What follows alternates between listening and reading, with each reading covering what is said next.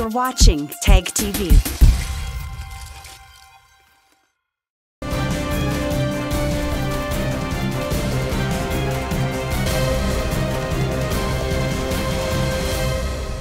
Hello viewers, welcome to Newsweek South Asia, a program that talks about breeding of terrorism and its impact on South Asian nations. Let's begin with the headlines first. India sends stern message on terrorism. Pakistan harboring anti-India Khalistani masterminds.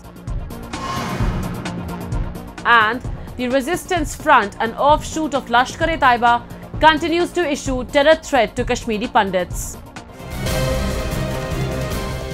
Pakistan is misusing all its state mercenaries to provoke anti-India sentiments. To disrupt peace and harmony in the largest democracy of the world, the notorious South Asian nation is attempting to promote separatism and terrorism in its Punjab state. In the border area of Taran Taran in Indian Punjab, a police station was attacked by a rocket launcher-like weapon. A report. In the border area of the Taran Taran in Indian Punjab, a police station was attacked by a rocket launcher-like weapon. After the attack, the Punjab police reached the spot of the attack and the rocket used in the attack was recovered from inside the police station. Along with the rocket, a pipe-like object was also reportedly recovered. Meanwhile, in another development in the case, the National Investigation Agency and the Punjab Police recovered one of 3 rocket launchers used to target the police station in Taran Taran. Such operations are underway to find the rest of the RPGs.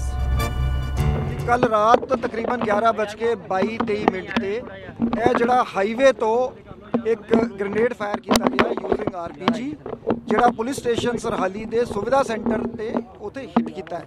तो इस दे regarding असी FIR UAPA की दर्ज कर ली है। साडी forensic team मौके पर आ गई है, आर्मी की भी स्क्वाड इत्थे आ चुकी है। असी इसनों टैक्नीकली ते फोरेंसिकली इन्वेस्टिगेट करके जिहड़े सीन ऑफ क्राइम तो जिहड़े भी क्लूज हैगे वो इकट्ठे कर रहे हैगे so that to reconstruct what happened. Hours after the attack, the US-based Khalistani terrorist organization Sikh for Justice claimed responsibility for the attack. According to reports, Lakhbir Singh Landa of the Khalistan Liberation Force could be the main mastermind behind the attack. According to sources, gangster Landa, who is currently residing in Canada, allegedly devised a plan with Pakistan's ISI to strike Punjab. It is being claimed that the attack on the Taran Taran police station was carried out by Khalistani under instructions from Pakistan's intelligence agency. Punjab police have revealed the involvement of Pakistan's inter-services intelligence in the Mohali blast case also. It was found that the Khalistani terrorist group Babbar Khalsa International and local gangsters were involved in the bomb blast carried out at the behest of the Pakistani intelligence agency ISI. The Punjab Police and Counter-Intelligence Wing have detained nearly 12 persons for their alleged involvement in the Taran Taran attack so far. Meanwhile, Sikh for Justice has announced legal and financial support for those arrested in connection with the same. In a video message, the Sikh for Justice chief Gurpatwant Singh Pannu said, "Those who have been detained by the DGP Yadav and CM Bhagwant Mann government, I urge you to contact Sikh for Justice. We will provide you with legal as well as financial help." The Khalistanis, by working for India's enemies, are committing a crime that goes against their gurus, who work to unite India and their own kith and kin. They have done enough damage to the legacy of their gurus. Pakistan, on the other hand, has been eliminating its Sikh population for decades through killings, rapes, abductions, and forced marriages of young women. Yet it is funding and fueling Khalistani terrorism and separatist movement globally to achieve its sinister plans to break up India.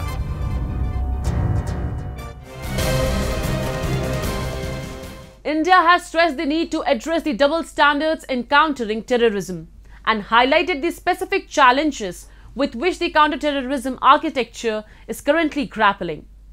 Presiding over the UNSC briefing, India underlined the specific challenges that counterterrorism architecture is currently dealing with. A report. India has always described terrorism as an existential threat to global peace and security. India stressed the need to address the double standards in countering terrorism and highlighted the specific challenges with which the counterterrorism architecture is currently grappling. Presiding over the UNSC briefing, Global Counterterrorism Approach, Challenges and Way Forward, India's External Affairs Minister S. Jaishankar said, "There is a challenge to deal with double standards, both inside and outside the Council. For too long, some have persisted with the approach that terrorism is just another instrument or stratagem. Those invested in terrorism have used such cynicism to carry on." Notably, India's remarks was a strong reference to repeated holds and blocks on proposals by India to blacklist Pakistan-based terrorists in the UN Security Council Sanctions Committee by veto-wielding permanent member China. On the challenge of terrorism, even as the world is coming together with a more collective response, multilateral platforms are being misused to justify and protect perpetrators. The world has witnessed the expansion of Al-Qaeda, Daesh, Boko Haram, and several other terror groups. India has reiterated that we cannot forget the old habits and established networks are still alive, especially in South Asia. While stressing that the contemporary epicenter of terrorism remains very much, India's External Affairs Minister S. Jaishankar has stated that we cannot let another 9/11 of New York or 26/11 of Mumbai happen again. Today's briefing is part of India's ongoing efforts in the Security Council to reinvigorate the counter-terrorism agenda. And that is overdue because the threat of terrorism has actually become even more serious. We have seen the expansion of Al-Qaeda, Daesh, Boko Haram, and Al-Shabaab and their affiliates. At the other end of the spectrum are lone wolf attacks inspired by online radicalization and biases. But somewhere in all of this, we cannot forget that old habits and established networks are still alive, especially in South Asia. The contemporary epicenter of terrorism remains very much active, whatever gloss may be applied to minimize unpleasant realities. Without naming any country, External Affairs Minister S. Jaishankar had earlier slammed the neighbouring state after Pakistan Foreign Minister Bilawal Bhutto Zardari unceremoniously raked up the issue of Kashmir during a UN gathering in New York to discuss the issue of multilateralism. He also treated a Pakistani journalist to some brutal reality check for trying to blame India for terrorism in South Asia. The more terrorism Pakistan perpetrates, the more victim card it plays. Pakistan has accelerated efforts to project India as supporting the terror groups. Such articulation is aimed at seeking an alibi for failing to control terrorism despite a large number of operations. It is also aimed at convincing the Biden administration to press the pause button in the strategic relations with India. It is also to convince the Chinese that India would be responsible for any attacks on its interests.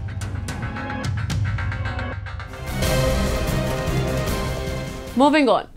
Afghanistan has been marred with isolated attacks taking place across the length and breadth of the country, particularly after the Taliban stormed to power in August of last year. Since then, desperate militia groups, in their bid to exert their dominance, have launched attacks. In the latest, the Islamic State group targeted a Chinese-owned hotel in Afghanistan's capital that left 3 assailants dead and at least 2 of the hotel guests injured as they tried to escape by jumping out from a window. A report. On December 12, a powerful explosion rocked a popular hotel in Afghanistan's capital, Kabul. A loud blast followed by gunshots were heard when 3 assailants attacked a hotel in Sharinu area, terrifying many residents and Chinese tourists staying in the hotel. According to media reports, the building was frequently visited by Chinese businessmen in the Afghan capital. Videos posted on social media showed fire and thick smoke rising from a lower floor window of the hotel building. Another video shot from a building opposite the hotel showed men escaping from another window, one of them clinging desperately to an air conditioning unit before falling several floors.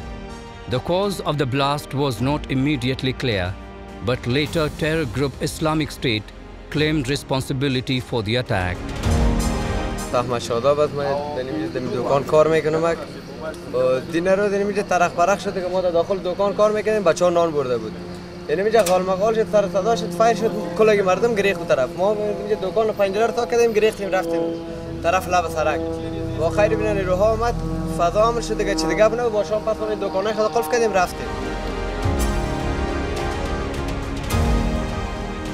The intricate assault, which allegedly targeted Chinese nationals, appeared to be the most recent in a string of violent incidents aimed at the few nations that the Taliban counts as allies.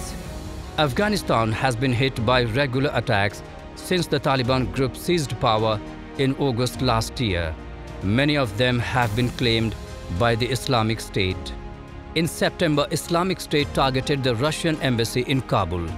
A suicide bomber blew himself up outside the Russian embassy in the heart of Kabul, killing 2 Russian diplomats in what appeared to be the first attack on a foreign diplomatic mission in Afghanistan since the fall of the country to the Taliban. Islamic State has grown to be the Taliban's most formidable adversary. The conflict between the 2 factions is currently muddy and violent. After the combat following the Taliban takeover ended, the security situation in the nation had improved, but it is now thought to be deteriorating. You see, Taliban has been a fighting force all along. And at this stage, they need to learn how to govern. And that has been their major challenge. Now, as we know, that there are large number of groups, because Taliban is also not a homogeneous entity. And therefore, what we see is that there are many challenges that it is facing. It is still waiting for recognition from the world. It is also hoping that it will continue to receive the funding that has been committed so that it can also provide relief to the people. Terrorism poses a persistent threat to Afghanistan, while at the same time, the Taliban have impeded its transition to freedom. The nation is currently experiencing a serious humanitarian and economic calamity. The promise that existed when women played a significant part in society has been replaced with starvation, despair, and violence. Afghanistan is going through a very difficult time, and the de facto rulers in the war-torn country are not willing to listen to what world leaders are demanding. Instead, they are playing the blame game. On one hand, they are violating human rights in the country, and on the other hand, the regime is holding West responsible for all the challenges country facing at the moment. Taliban rulers are not ready to accept the fact that in the absence of conservative ideology, situation in Afghanistan would have been in a much better situation.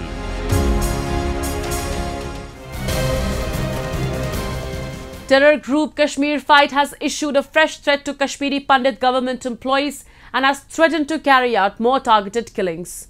In a letter addressed to Kashmiri Pandit employees, the terror group has warned that they would turn transit colonies of Kashmiri Pandits into graveyards. This came just days after the terror group threatened nearly 60 Kashmiri Pandit employees that are working as teachers under the Prime Minister's rehabilitation package in the Kashmir Valley. A report.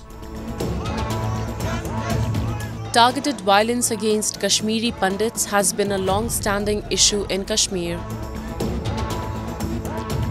Kashmir Fight Bloc, the mouthpiece of the Resistance Front, Pakistan's new terror outfit and an offshoot of the Lashkar-e-Taiba group, has been threatening Kashmiri Pandits' government employees residing in the area. In the latest, terror group has issued a fresh threat to Kashmiri Pandit government employees and has threatened to carry out more targeted killings. In the letter addressed to Kashmiri Pandit employees, the terror group has warned that they would turn transit colonies of Kashmiri Pandits into graveyards. The Lashkar threat to the Kashmiri Pandit government employees working in the Kashmir Valley is yet again a signal that the militants are facing the pressure of the enormous success that the Indian government and the Indian Army has gained in the Kashmir Valley to curb terrorism. This is one more attempt by the militants to keep the Kashmir issue alive. But as always, the Indian Army will come with a heavy hand and destroy any such move by the militants to once again terrorize the Kashmiri Pandits in the Kashmir Valley. Notably, this is not the first time that the Kashmiri Fight Terror Group has threatened Kashmiri Pandits. Earlier in December, the terror group threatened nearly 60 Kashmiri Pandits employees that are working as teachers under the Prime Minister's rehabilitation package in the Kashmir Valley. In an open letter, the Islamic terror organization pledged to continue targeted killings against Kashmiri Hindus. They ranted about how the non-locals and Kashmiri Hindus were stealing employment and land from Kashmir. Terrorists have targeted Kashmiri Pandits and non-Kashmiri migrants in the Kashmir Valley since the beginning of the last year. As per media reports, at least 6 members of the minority community were killed in targeted attacks this year. The victims have been local policemen, Hindu and Sikh government employees, as well as non-locals working in the valley. Recently, terrorist organizers based in Pakistan have modified their approach to attacks and targeted killings. They are currently focusing primarily on soft targets. Islamabad also employs local Kashmiri youths with no prior criminal histories for targeted killings. The masterminds in Pakistan can easily avoid their involvement by claiming that these youths are carrying out targeted killings, making it appear to be a local issue. Though the year 2022 has seen few killings of Kashmiri Pandits by the militants in the Kashmir Valley, however, if we see the statistics from 2019, when Article 370 was revoked in Jammu and Kashmir, the number of killings of the Kashmiri Pandits has gone down tremendously with each passing year since 2019.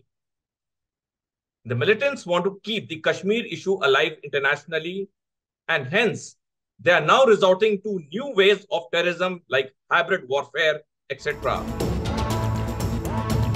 Kashmir was witnessing the return of peace once again, and people had understood that terrorism and separatism cannot flourish in Jammu and Kashmir. This is the biggest pain for Pakistan, which has been trying to internationalize the Kashmir issue for more than 7 decades. By creating a communal rift, it wants to give few more days of life to the dying terrorism in Jammu and Kashmir. It also wants to reinstate fears in the minds of common Kashmiri people that to get killed, one need not to be an influential person. Being from a minority community is sufficient enough. Their tactics are kill one and scare 1,000. This is how they succeeded in hounding out the entire population of Kashmiri Pandits from their roots of more than 5,000 years engraved in the soil of the valley. However, such barbaric terror acts will not succeed in undermining Jammu and Kashmir's development journey, as people in Kashmir will not let this conspiracy succeed.